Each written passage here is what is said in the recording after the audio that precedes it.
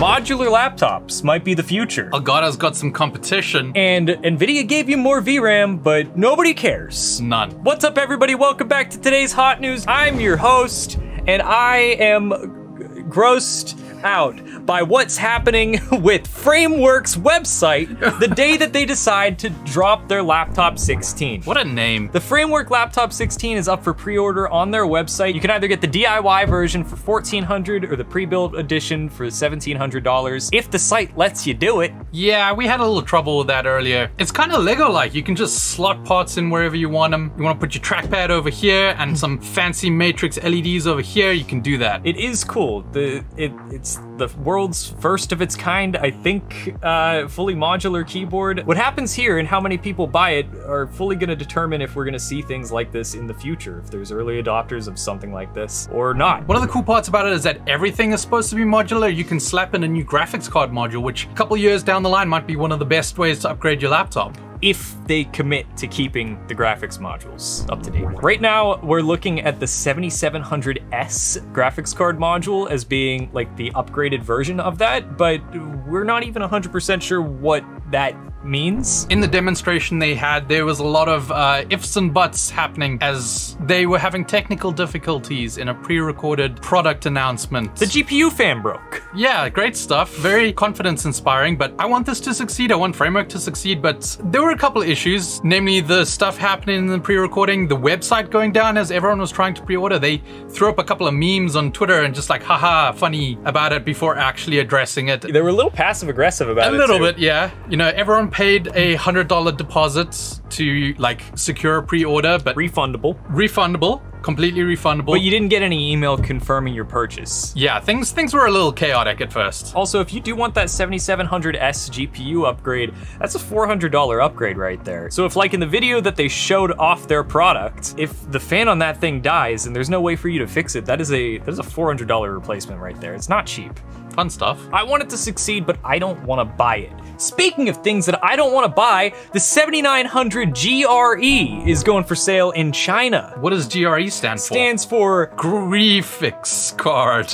Yes. It actually stands for Golden Rabbit Edition because this is the Chinese Year of the Rabbit, I guess. This isn't actually the first time that AMD's launched a special commemorative card. The RX 590 GME, or Golden Mouse or Rat Edition for the Year of the Rat in 2020 was released, but it actually wasn't as interesting as the name might imply. You might picture it like being gold in appearance or slightly better than the normal version. But the 590 GME was actually ever so slightly less powerful than the normal RX 590. And that seems to be happening with this one too. So the 7900 is being shipped with 16 gigabytes of VRAM, a little less than the 20 gigabytes that are in the 7900 XT. We're not 100% sure about things like boost clocks or memory speed or bandwidth. We know it's gonna be better than the 7600. But it's using a cut down Navi 31 die for some reason. It seems like it might be a budget option, but the price hasn't been released yet. So we'll just have to wait and see what goes on with this. You guys like special editions? I do, but maybe not for this one. It's a cool name. It probably comes in a cool box. Yeah, so let us know if you're gonna pick something like that up. And speaking of things you might want to buy, we got some UFD deals for you. And switch. And we're starting off today's deals with the glorious Kalebox white clicky keyboard switches. This 120 pack is going for only $19.99, making it $20 off half price. Prerequisite for professional gamer, clicky switches. Clicky. And if you want to finish treating your keyboard right, then you can grab the glorious coiled USB artisan braided cable. The white variant is going for only $24.99, making it $25 off, also 50%. But next up we have the PNY Accelerate Gaming DDR4 kit. This 16 gig 3200 MHz CL16 kit is going for only $33.19, making it $48 off. DDR4 got cheap. DDR4 got real cheap. And then we have the Sife Mugen 5 Revision C CPU air cooler going for only $49.99, making it $20 off. And last but not least, we have the Samsung 970 EVO Plus Gen 3 M.2 SSD going for only $49.99 for the 1TB version. Hello. Hi. It's Brett. News. Go back under the desk. No. Slither. You can't put me back in my hole. He goes back under their hole. It's my hole and you get back down there. I don't like anything of what I'm you say. not going into your hole, Kyler. And switch. Scene. Reece, did you know that Tesla's making so much money that the firemen are mad? What? Why are the firemen mad, Kyler? Basically, there was a lawsuit back in 2020 from the retirement funds of police and firefighters that was challenging the stock options that Tesla's board was granting themselves back in 2017. They pretty much owe $735 million, like one Cybertruck's worth of money, because they were overpaying themselves. I'd like to do that. Overpay yourself? Yeah. So basically, after they got caught making too much money and doing some sketchy stock stuff, the board of directors for Tesla just agreed to not get paid for a couple years? 2021 to 23. And this is actually separate from another lawsuit filed by shareholders against Elon for giving himself $56 billion in compensation. It's hard to tweet. It's hard on the thumbs. It is. It's a joke. Just like Neopets is a joke. Neopets is not a joke. Neopets was very serious business for him and Brett. Guys, Neopets is back, and it is not a Scientology trap this time. Probably, maybe. They're under new management. A company called NetDragon was basically the parent company of the original company that owned Neopets that was called Jumpstart, and they've had control over Neopets for the past 10 years, but guess what? Oh boy, Dominic's rolling in. Dominic Law is coming in as the CEO of NetDragon. He claims to be an actual fan of Neopets, spent a couple of, way too many hours back on it back in the early 2000s, which, Neopets wasn't really a thing in South Africa, so these guys have way more experience on it than I do. I miss my days back in the Grand Bazaar, or whatever that thing was called. So they've been spending a long time just trying to keep the IP afloat, but now they want to innovate. Guys, gonna come back to Neopets? They got $4 million in funding to just reinvent themselves. So what they have is new games that are gonna be planned. They have a mobile game coming out that's supposed to be like some sort of life simulator. And one thing that I thought was really interesting is that they're working on Flash Player emulation to bring back all their old games. Oh, this is gonna be like a RuneScape classic, but for Neopets. So Neopets was,